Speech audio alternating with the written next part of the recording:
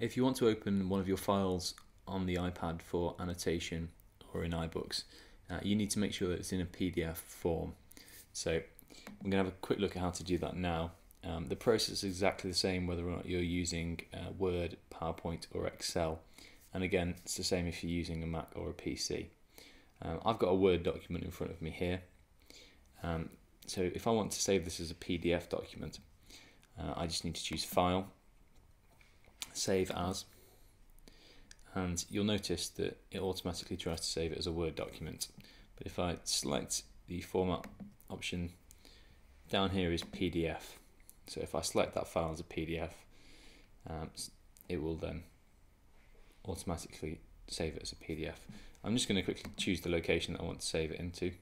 I'm going to save it into Dropbox as well, so I can save it straight there.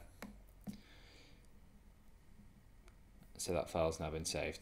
So if I open the Dropbox folder at the top, notice it's syncing, and now it's been transferred to Dropbox and it's now in the form of a PDF.